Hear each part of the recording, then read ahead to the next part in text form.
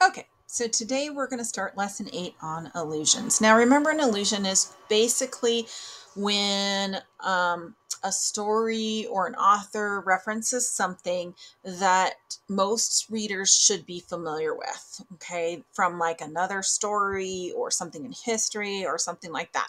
So the author doesn't explain that particular item, but instead they allude to it, assuming that you already know that particular or know about that particular person or event or whatever it is. Okay, so if you haven't read a story or text that it's alluding to, then you need to look it up, right? If it alludes to something and you're like, I don't know what that is, then you would look it up.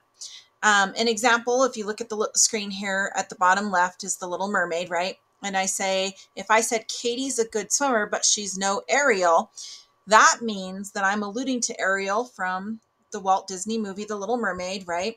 And I'm assuming that everybody's seen The Little Mermaid, or at least knows that Ariel is the Little Mermaid, right? And that she's a mermaid. And this would imply that Katie is not as natural in the water as a mermaid might be, right? So we're going to go ahead and watch a couple of videos, really short videos on illusions. What are illusions? While reading or watching The Hunger Games by Suzanne Collins, we were introduced to Cinna, the stylist for Katniss. If the mention of this name doesn't ring a bell, that's probably because you've never read Shakespeare's Julius Caesar, which in turn has caused you to miss out on a major illusion. When I say illusion, no, I'm not talking about Katniss's dress made of gems that reflected light, projecting the illusion of fire. That's illusion, with an I, like a magic trick. An allusion, beginning with an A, is a literary element. It is a brief and indirect reference to a person, place, thing, or idea of historical, cultural, literary, or political significance. It does not describe in detail the person or thing to which it refers. It is just a passing comment, and the writer expects the reader to have enough knowledge to spot the allusion and understand its importance in a text.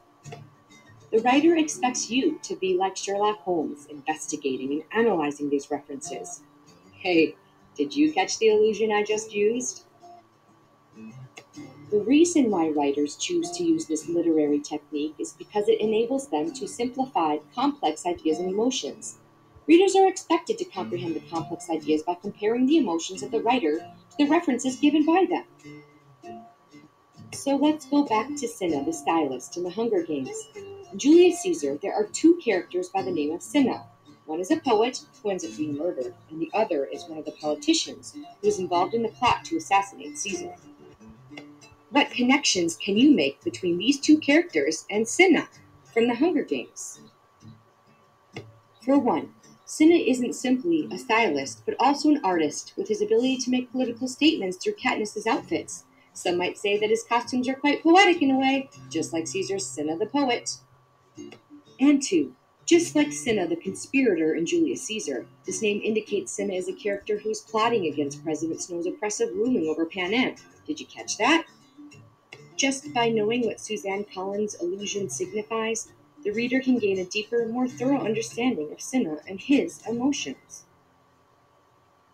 Understanding and utilizing the power of illusions is what separates good readers and writers from greatly skilled ones.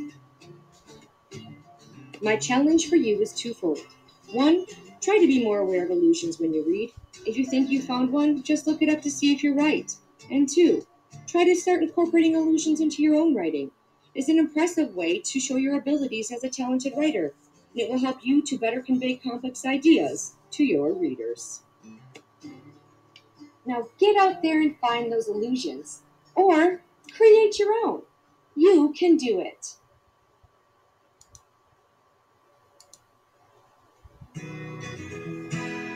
Imagine this is you. Now, imagine you threw a piece of crumpled paper into this bucket. What might you say?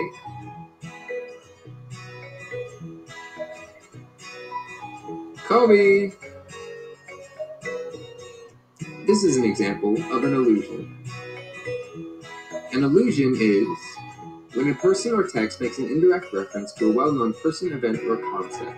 If I said, "You're basically Einstein," that would be an illusion.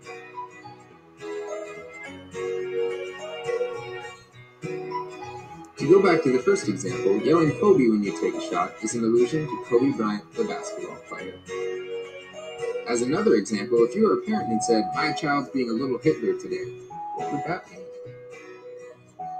Well, if I was to choose between this and this, I would choose this one. Now that you know what an allusion is, the question is, why do we use them?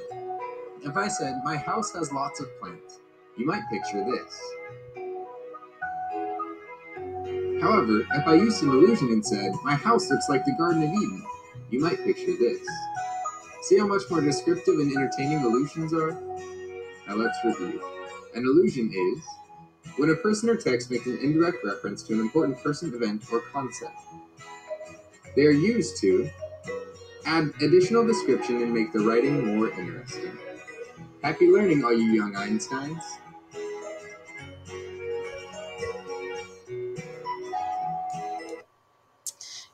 Okay, so you can see how allusions can help your writing be a lot more descriptive, and it really helps the author to get the connotation or that image, that visual image that they want to get across. So it really helps with imagery, right? So make sure that you're looking for allusions in stories and that you're using them in your own stories. And a little hint, allusions are on your unit test, so make sure you know what they are.